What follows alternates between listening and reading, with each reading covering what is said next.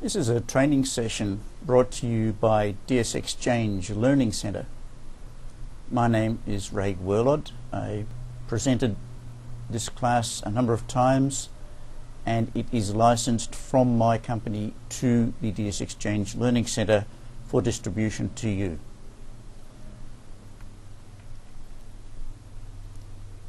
DataStage Basic is a programming language on which DataStage itself was originally written, and indeed in which a large part of DataStage remains written. People say that the direction for DataStage is the parallel engine, and that is true. So why learn this language? There are a number of reasons. The first, and possibly the biggest in the new parallel world, is that this language is still there, very much.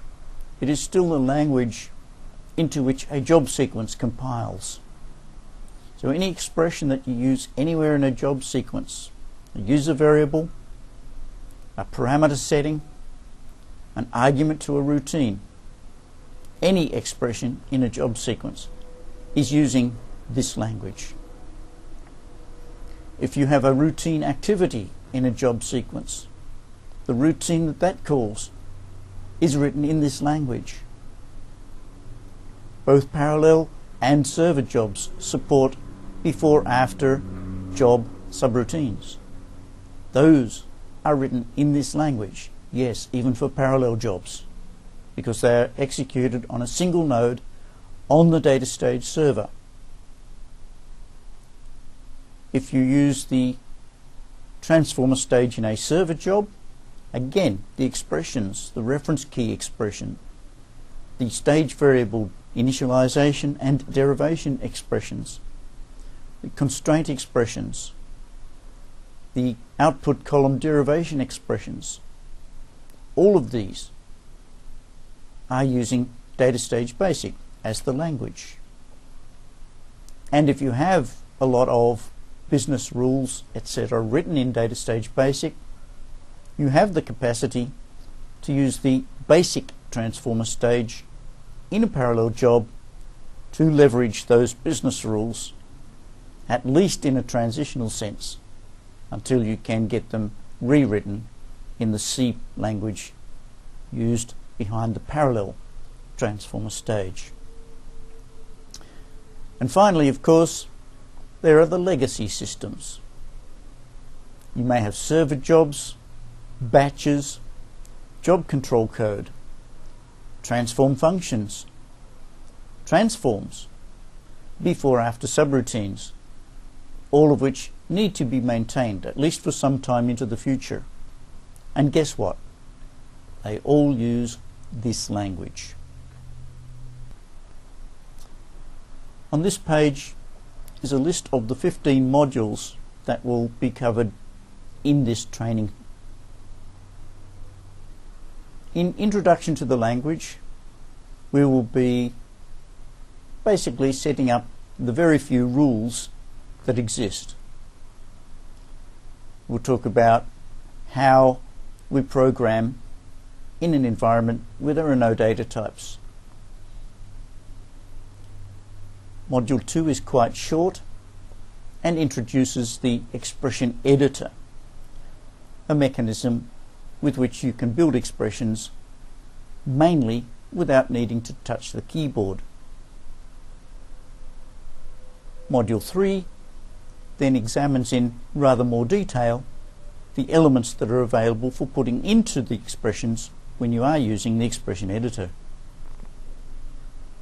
Module 4 covers the various kinds of things that you can do with character strings with DataStage Basic expressions.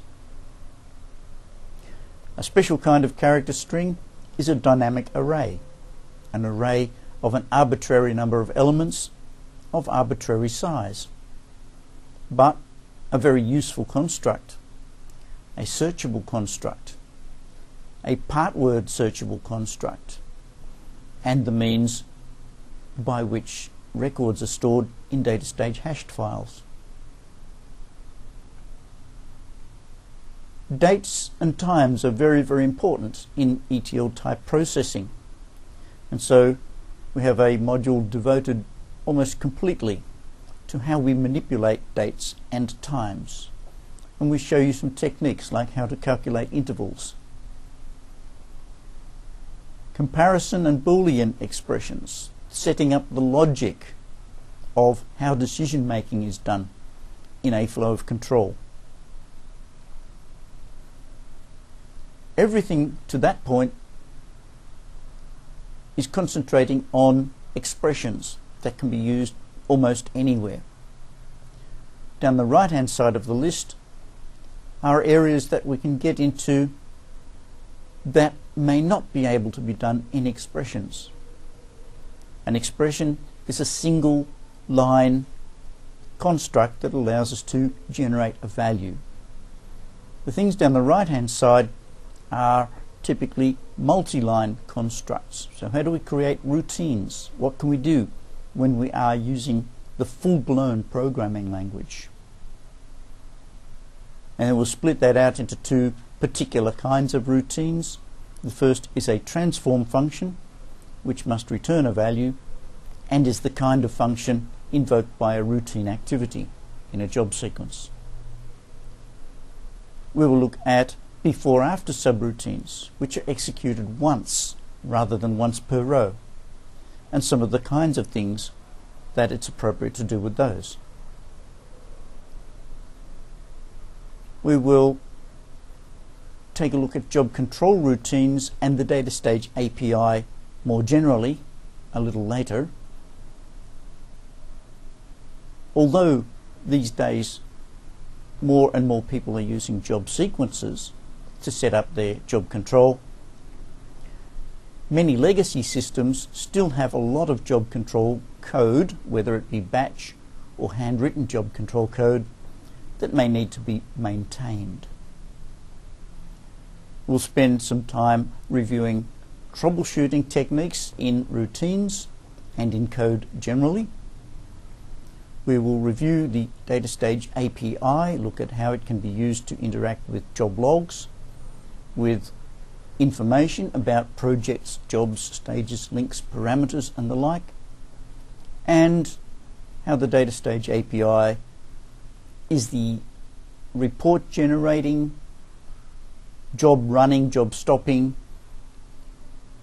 set of functions that can be used from DataStage Basic. I mentioned in passing that there is also a C callable DataStage API with exactly the same functions available.